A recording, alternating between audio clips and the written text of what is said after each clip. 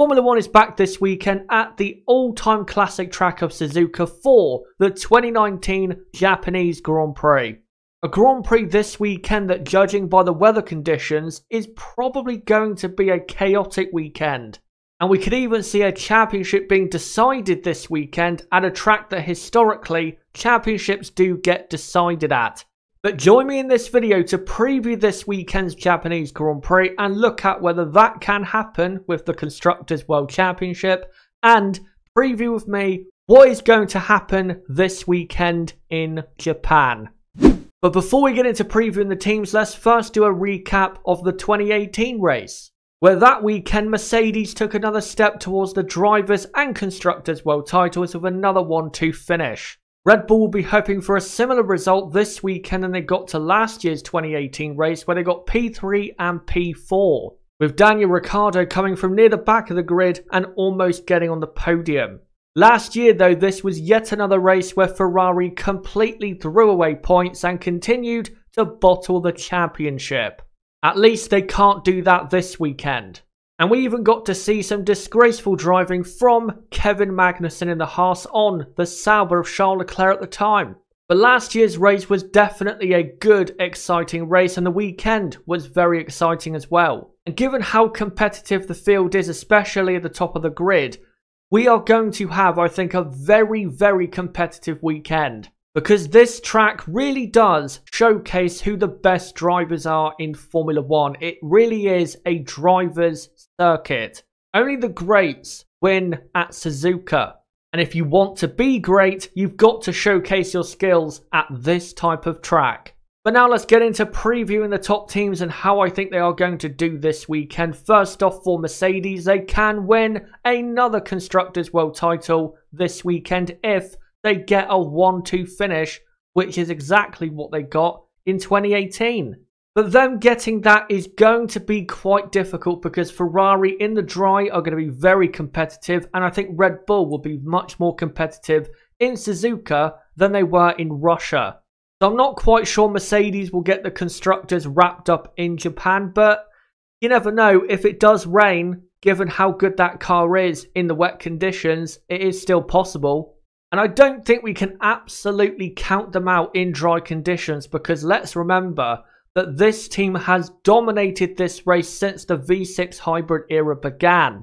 And also they have new upgrades for this race as well, so they might be a bit better in the dry than expected. But again, winning the race is going to be pretty tough, and they do have a big fight on their hands to get it.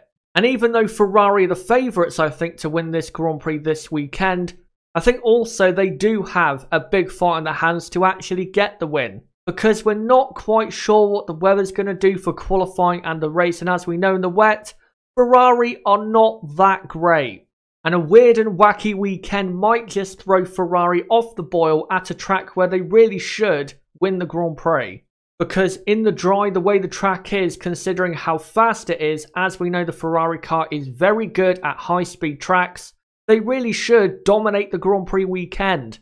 But again, given the weather, that puts a doubt on that. But as long as there's no controversies between the two drivers, I think Ferrari will be fine. One team though to watch out for this weekend, a team that I think will be a lot better than people expect, is Red Bull. And of course, this is a very important race for Red Bull because of course their engine supplier Honda, this is their home race. And they, of course, are going to absolutely go for it this weekend to try and please the home crowd. And I think they can, because I think dry or wet, Red Bull do have a good car for this type of track. Max Verstappen also is very good at Suzuka. And I think because of the support that Red Bull and Honda are going to get this weekend, I think that will spur them on to going for the race win, and they might even get it. So look out for Max Verstappen and Red Bull. They are a big dark horse this weekend. But before we go into the midfield, let's now look at the drivers' standings. So Lewis Hamilton is P1. Lewis Hamilton can't win the driver's title this weekend, but he can take a big step towards that. Valtteri Bottas is still clearly P2, Leclerc is P3, Verstappen P4 and Vettel is P5. And then we still have a great battle going on between Gasly, Sainz, Albon for P6 in the Drivers' Championship, and Norris and Ricciardo very close at the back end of that top 10. But as ever in 2019, the midfield is going to be very tight, and at this track, considering how much of a driver's track it is, and considering how tight the midfield is when it comes to the pace of the respective cars, I think really this weekend in terms of who does well, it really is going to come down to the drivers. The cars though are still going to play their part, and first off for Renault, I think the Renault car will go better here than it did in Singapore and Russia. Because as we saw at Monza, a high-speed track, Renault were very competitive. And if you look at the high-speed tracks in 2019 that Renault have raced at, they've been a bit better than they normally have. And Suzuka is exactly that. And both drivers have gone well here before. And also Renault are going to be debuting and trialling a new front wing design. So look out for Renault because they might do even better than even I'm expecting. And I think Renault are going to be at the front of the midfield this weekend. For McLaren, they'll be fine. Their car will be in the top 10. I'm not quite sure they'll be on the 4th row of the grid, but they're going to be in the top 10 for sure because both drivers are driving very well and the car is very good. I don't think it will be as good as the Renault around a track like this, but it is going to be still close. And no matter if it's wet or dry, do keep an eye out for Carlos Sainz because Carlos historically does go well here. Considering that I think Alfa Romeo's 2019 is basically over because they have too much ground to make up to climb the constructors, this weekend simply they have to go for it. Because the last 4 or 5 races has just results-wise, considering the pace of the car at their respective weekends, has just not quite been as expected. And if we do get some weird weather, if they go for it and see what happens, who knows, they might get a great result. For Haas F1, normally Haas do go well here, and I think in qualifying, if qualifying is dry, that Haas will be good. In the race, I'm not quite sure, but hopefully for Haas F1, they can continue the better form they've been in. Because you cannot doubt that Haas F1 are now starting to get on top of the issues that their car had earlier on in the season. It's also kind of an important race for Toro Rosso for 2 reasons. One, because of course their engine supplier Honda, it's their home race, but also because Toro Rosso are still close enough to Renault to catch Renault and get P5 in the constructors. And if they can pick their form up and really go after Renault for the final 5 races, there's no reason why Toro Rosso can't get P5. So this is a big race for Toro Rosso, and I think Toro Rosso this weekend will go a lot better than they did in Russia because I think this type of track does suit their car better, and I think both drivers will go better here anyway. And pretty much the same goes for Racing Point. I think Racing Point will be a bit stronger this weekend than they were in Russia, and I think they are in probably for a points finish with 1 car. It probably won't be a great amount of points, but it's going to be something. And it needs to be something if Racing Point are going to continue to climb the Constructors' table before 2019 is out. And talking of the Constructors' table, let's now look at it. So Mercedes are way ahead of Ferrari, who are P2. Mercedes, again, they can claim the Constructors' title with a 1-2 finish this weekend. But again, that might be a bit difficult. Ferrari is P2 and Red Bull is P3. McLaren are absolutely going to finish P4 on the Constructors now as they're way ahead of Renault. Renault are P5, Toro Rosso P6, only 13 points behind Renault, and then Racing Point are 3 points back from Toro Rosso.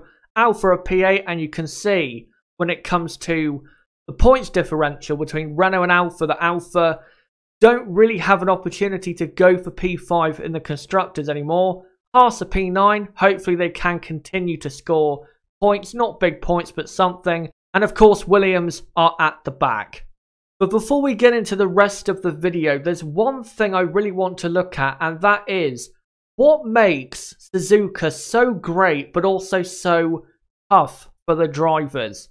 But what we're going to do is do a track guide using the F1 game. And yes, this is me driving the Red Bull car. If you want to comment on my driving skills, then go ahead and do so, but this is just a track guide. As we now head down into Turn 1, and Turn 1 is a very unique corner for how quick it is, and also for how it has to be drove.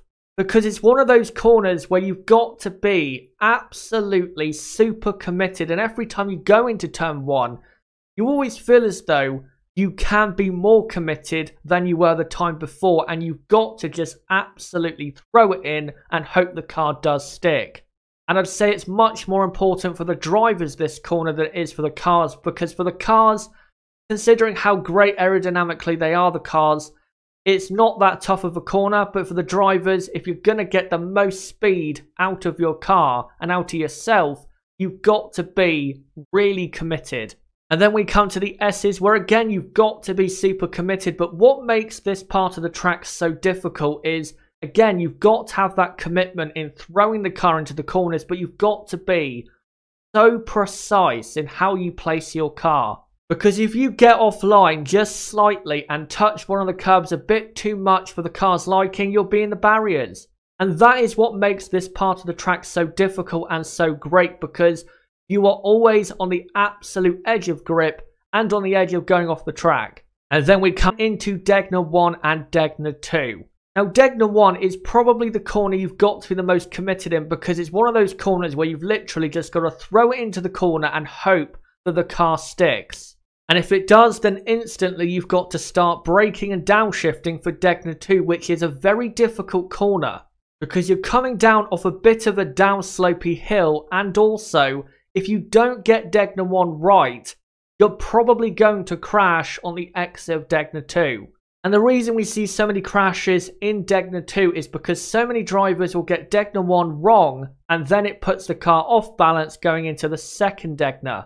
But then once you exit that part of the track, you then come into the hairpin. Now, what makes this hairpin quite good in my opinion is it's not a corner where you have to take a certain line. Some drivers like to absolutely hug the inside of the curb and really get the nose in very tight. Some drivers take a wider turn in to get the best exit. And then after the hairpin, it is time for the spoon corners. Again, very difficult corners. But again, in a very similar way to the S's section, you've got to be very precise in where you place your car, but also committed. Because if you clip the inside curve of the first part of spoon a bit too hard, you'll go off the track, or if you go too wide, you'll be off the track. But the most important part of this part of the track is getting the first part right, because if you get that right, then the second part will be fine.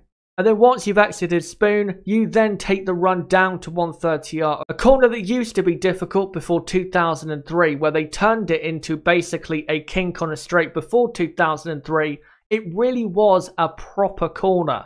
But now it's just an easy left-hander flat-out corner. And then you come to the final chicane, where you've got to be so incredibly late on the brakes, but also you've got to hit the apexes at the chicane, because if you don't, then you're going to get a very poor exit going onto the pit straight. And also very critical not to spin up your wheels on the exit of the final chicane going onto the pit straight, and that is a lap in the dry. Now, considering that we may have some wet weather this weekend, we do have to talk about Suzuka also in the wet. Now, the track guide I just did for Suzuka in the dry, I think I illustrated there how difficult Suzuka is in normal conditions. But in the wet, this track can be near impossible to drive, not just because of how the corners are, but it's because of how narrow the track is. Because you have to remember that Suzuka is one of those classic racetracks where we don't have really any tarmac runoff. So if you go slightly off the track at Suzuka, you're basically in the gravel or in the barriers. And it's not one of those very wide open racetracks like Bahrain where you can comfortably move around the track. You've got to stay really on one line through the corners. And if you get off that line, then you're in a very difficult position. But if it does rain, expect many drivers to be off the track, because again, driving Suzuka in the wet is near impossible. And it really will show the men from the boys. But there's your track guide of Suzuka. But now let's get into, finally, what do I think will happen this weekend? Well, first off, I don't think qualifying will take place when it's supposed to on Saturday. Because if you didn't know, we have a typhoon heading for Suzuka on Saturday and for the weekend. And I just don't think qualifying will go ahead. So what I think will happen is qualifying will go ahead on Sunday morning Suzuka time, and then the race, of course, will go ahead a few hours later in the afternoon, again Suzuka time.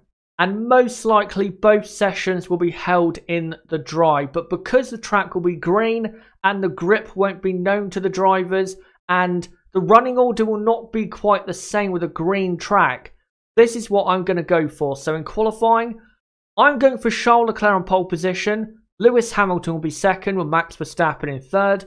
But then in the race, I'm going to go for Max Verstappen to win, Charles Leclerc second, and Lewis Hamilton third.